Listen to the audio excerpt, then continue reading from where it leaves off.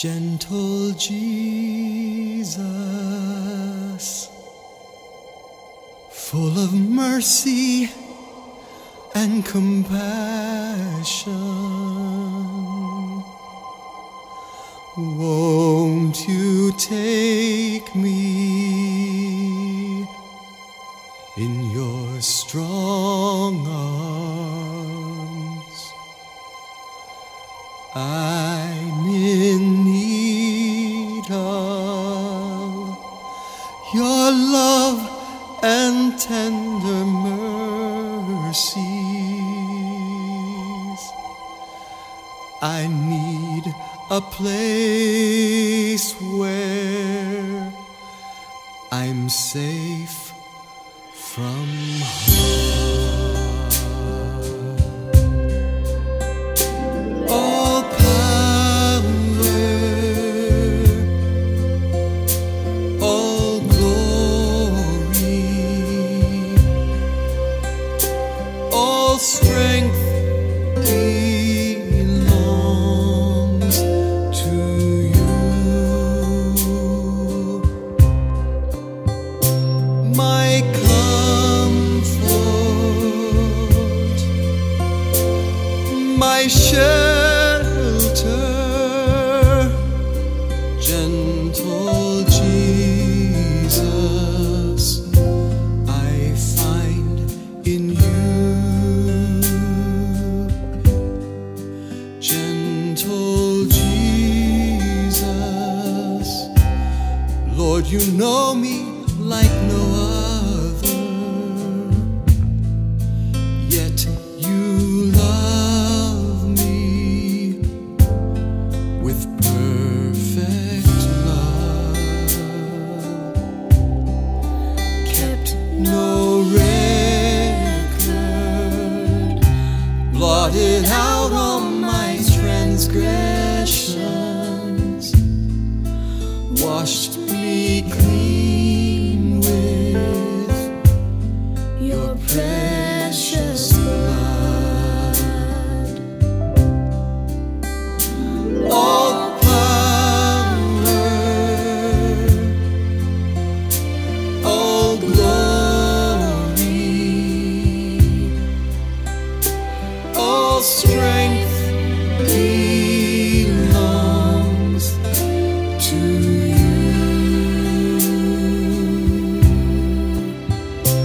My comfort, my shelter,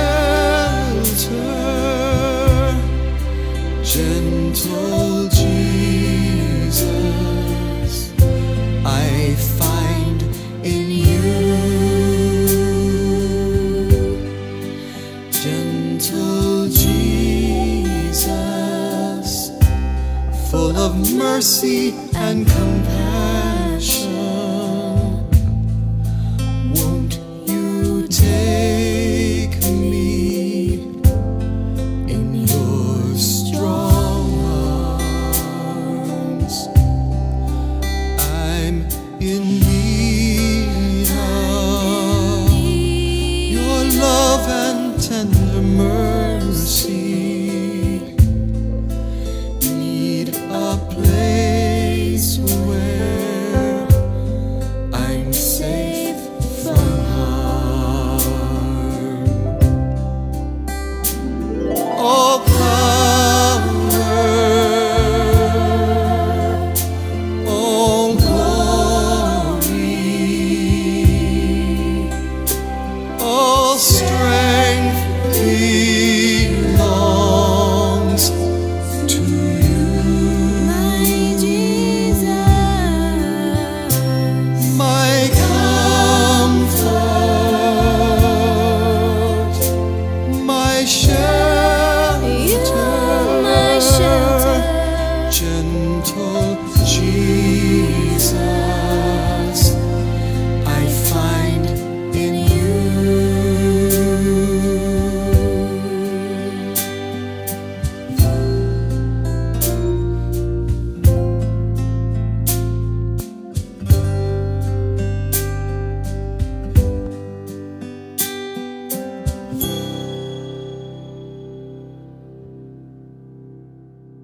morning, New Wine, and blessings to you in the name of the Father, the Son, and the Holy Spirit.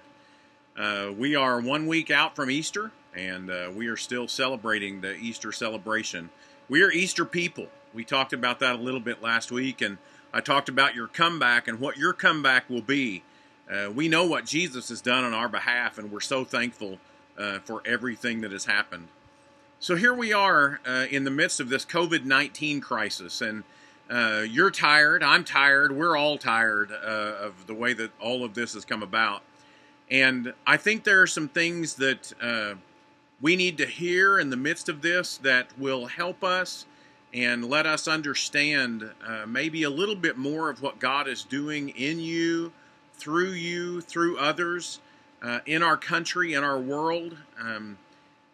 We are being replenished, and I see the responses of people on social media and different things that give me the idea that people are looking to God for information, looking to God for the answer to what it would be that all of this could possibly be about.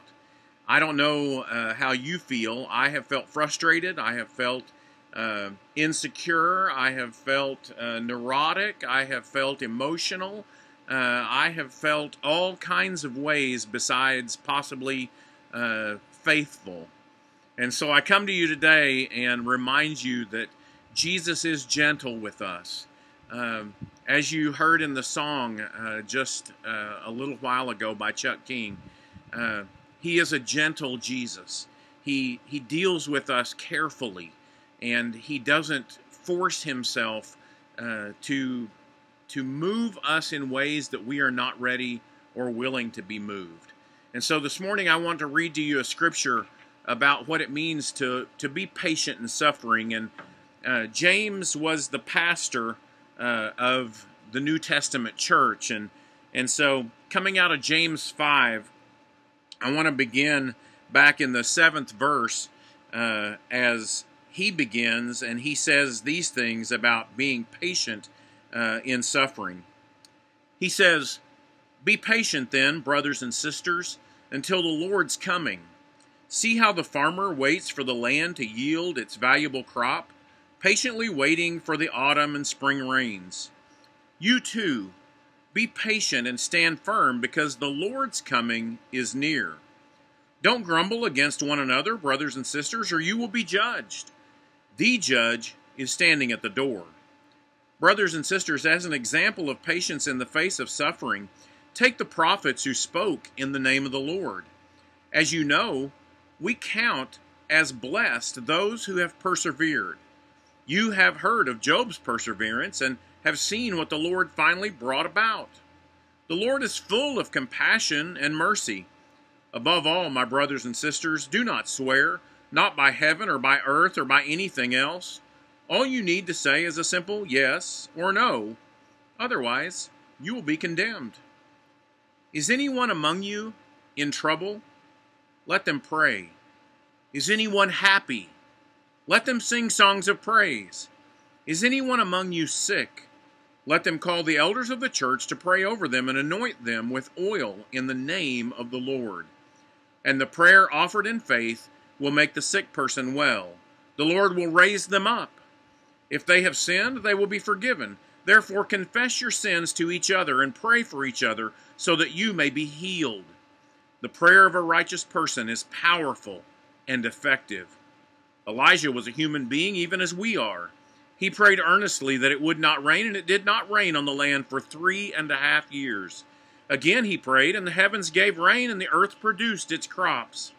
My brothers and sisters, if one of you should wander from the truth and somehow should bring that person back, remember this: whoever turns a sinner from the error of their way will save them from death and cover over a multitude of sins.